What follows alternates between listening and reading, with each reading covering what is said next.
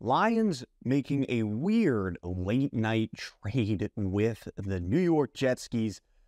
Lions trading away a 2025 sixth round conditional pick and receiving wide receiver Denzel Mims and a 2025 seventh round pick.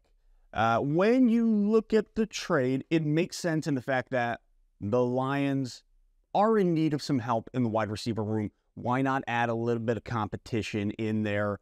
Because with Jameson Williams out for the first 6 weeks, you got Amon-Ra St. Brown who's locked it down. After that, Khalif Raymond, Josh Reynolds, you have some of these guys where I really think Mims will just offer competition.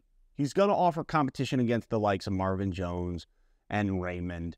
Now, Mims has a lot of work to do still in the NFL. He hasn't caught a TD yet. He's 42 for 92 in the NFL. Now, granted, he does have Zach Wilson throwing to him, so there's that. But it has been seen that, his contested or going up for contested passes, he's not great at it. He has a lot of athletic potential. You see it in his body type being just about 6'3", a little over 200 pounds. His body type offers, hey, man, this guy could be an athletic stud out there. We just haven't seen it yet. So what you're looking at is Lions having a little competition right before training camp begins. And there's nothing wrong with that. It'll be interesting to see how he does, see how he fares with Goff in this offense.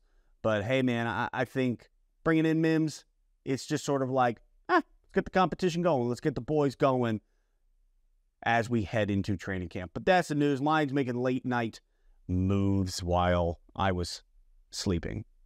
Interesting movie while you were sleeping. I think it's my mom's favorite, if I'm not mistaken. Rookies have reported training camp is here. I mean, we got 2 more days before the veterans return, but it's happening. That is it. Keep you updated as we go through training camp. And until next time, see you later on Let's Talk Lions.